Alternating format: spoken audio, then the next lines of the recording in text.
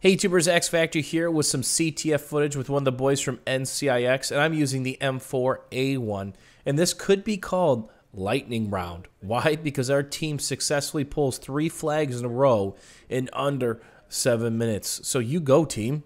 The past 10 days has been a pretty exciting time if you're a current PC gamer or you're looking to get into the PC gaming market. Why? Because the 700 series cards have been released. Last week I featured some benchmarks from Battlefield 3 and a review on the 780.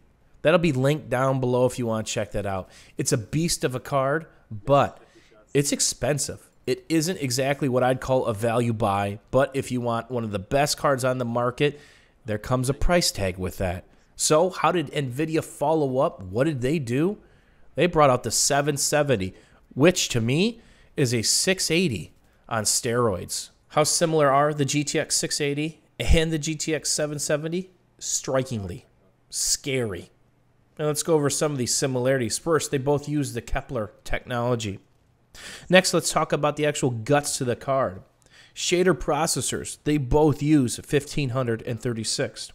Texture units, they both use 128. ROP units, they both use 32. So how is this any different than the GTX 680? Well, they changed one thing. They went to GDDR5 RAM, more bandwidth at the higher end, and they put the pedal to the metal on several of the speeds of the card. So, in essence, it is a rebadged 680, but they're getting quite a bit more performance for this thing. First off, graphics core speed. They went up about 40 megahertz, 1000 versus 1046. Next is memory clock, and here's a big one. They went from 1502 to 1750. And obviously, memory bandwidth. With that GDDR5, you're going to be moving a lot more. The 680 moved to 192 gigabytes a second. The new 770, 224 gigabytes a second. And of course, with that comes more power consumption. You're roughly going to be using 230 watts up to 250. So if you're going to use one, they suggest a 550 power supply. Make sure it's of high quality. If you're going to run 2, they suggest bumping that up to at least a 750 watt power supply. Enough jibber jabber. How about a Battlefield 3 benchmark? And for these numbers to make sense, we need to know what they were running and at what settings. First, it was Operation Swordbreaker, which is pretty brutal on the GPU. Next, they set it at ultra and cranked everything through the roof. 16 times AF was enabled. HBAO was enabled. 4 times MSAAA was enabled. That is absolute brutal settings. And as you can see, these resolutions are higher resolutions. All this stuff is above 1080p. So if you're running those same settings at 1080p with a nice i7, you're going to get a lot more frames with that.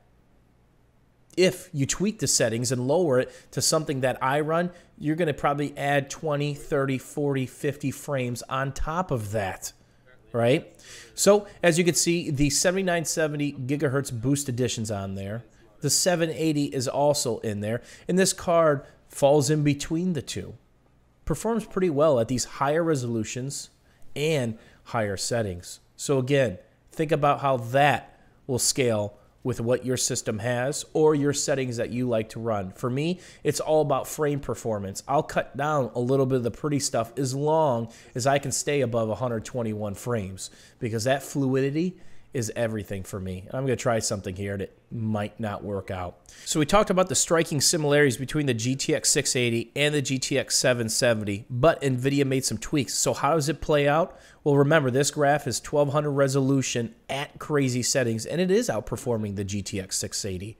Use this to compare your card on the market right now or the cards you might potentially be thinking of buying or upgrading. This graph is absolutely great for that. Puts everything in perspective. And as we can see, the 7990 is just whooping everybody's ass.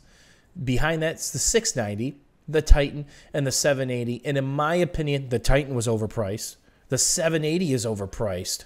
The question is this: how much more expensive is the GTX 770 than the GTX 680? It can't be much more, right? Because the performance is what? Roughly 10%, not overclocked, just a reference version. What if I told you this card was roughly $150 less than the GTX 680 in the United States. And that was the value I was looking for with the GTX 780 and or the Titan. So since this is a 680 and they tweaked it some, how much room is there to overclock?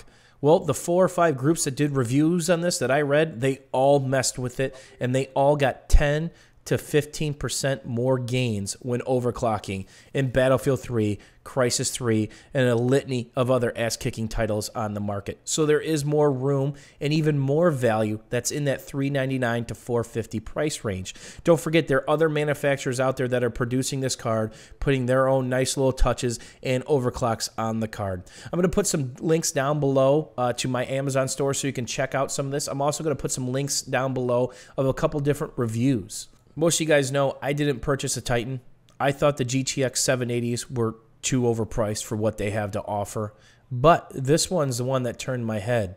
I currently run GTX 670s from EVGA in SLI mode, which are slightly overclocked. I get great frames and great performance.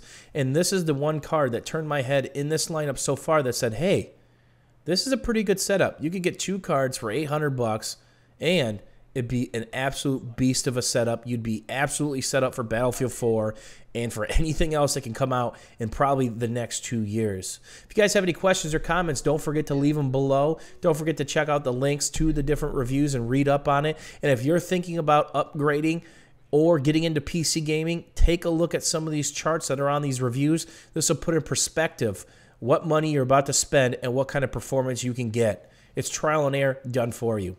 Thanks for watching, YouTube, and as always, we will see you soon.